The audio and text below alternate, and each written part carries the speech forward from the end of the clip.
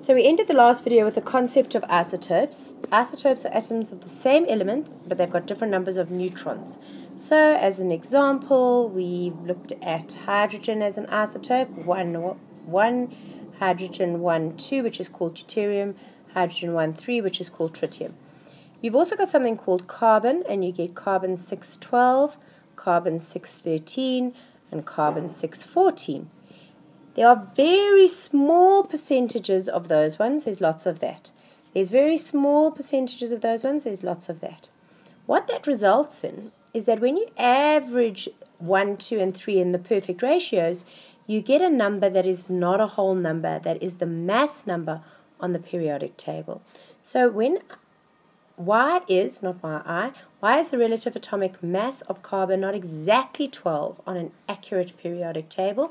And that is because there are also isotopes of carbon of 13 and 14 that need to be taken into account of the average mass of all the particles, of all the carbon atoms on Earth.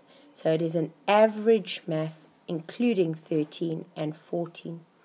What's also important to realize is that the way they work out one atomic mass unit is they take carbon 12, divide it by 12, and they get 1 atomic mass unit.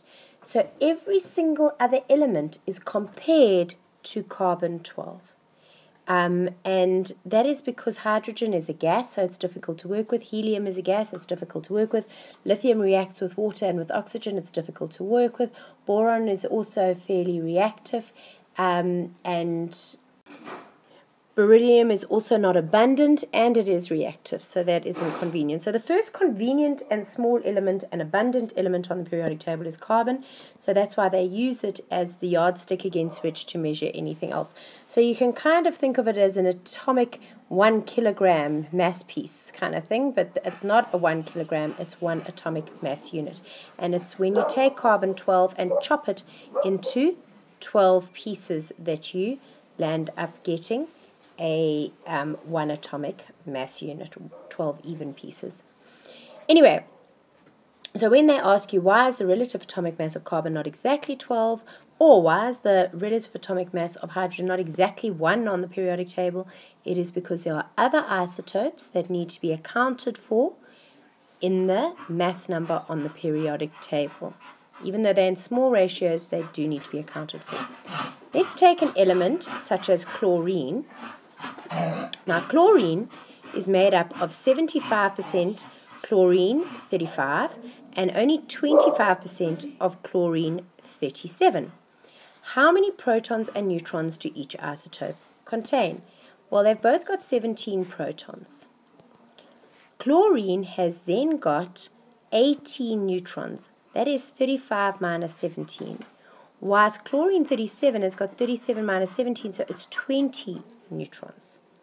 Then it says, determine, and watch this method carefully, the average relative atomic mass of chlorine. So watch what I'm going to do.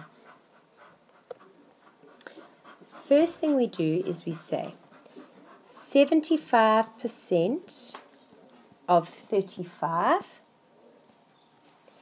plus 25% of 37. How do I calculate that? 0.75 times 35, 0.25 times 37, and we add those two numbers together. You get 26.25 and you get 9.25, and when you add those together you land up with 35.5.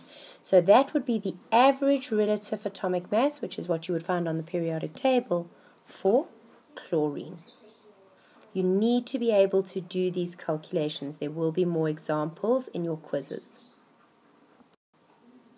Here is a video that goes through what we have done over the last 2 videos. It's almost like a little bit of a summary. Nevertheless, research makes us fairly sure of the properties of these particles. Protons, we think, have a mass of 1, as have neutrons. Electrons are far lighter, with a mass of about 1/2000th of a proton or neutron. These measurements are made in atomic mass units, that is on a scale where the most common type of carbon atom is given a mass of 12. Overall, individual atoms are electrically neutral, but within that, protons have a positive charge of 1, and electrons have a negative charge, that is a charge of -1. Because there are the same number of protons and electrons, the charges cancel out. Neutrons have no charge at all. The diagram used here shows 4 protons and 4 electrons. Let's identify that atom inside the periodic table. It's beryllium. We will write the symbol and structure of beryllium like this. The number 4 is the proton number, and the number 9 is the nucleon number. That is the number of particles in the nucleus. Beryllium, therefore, has 4 protons and an equal number, that is 4 electrons. The number of neutrons is the nucleon number minus the number of protons in the nucleus. So it's 9 minus 4, which is 5 neutrons. Suppose we had a version of beryllium with a nucleon number of 8. It would still have 4 protons and 4 electrons, but now 8 minus 4, which is 4 neutrons. These two versions of the same element are called isotopes. All elements have isotopes, and some have many. Isotopes of an element must have the same number of protons, but they have a different number of neutrons. This has absolutely no effect on its chemical properties. Here are 3 known isotopes of carbon. Carbon-12 is stable at the most common isotope. Carbon-13 is stable, but has 1 neutron. Carbon-14 is unstable, it's radioactive, and has 2 neutrons than carbon-12, which is the most common.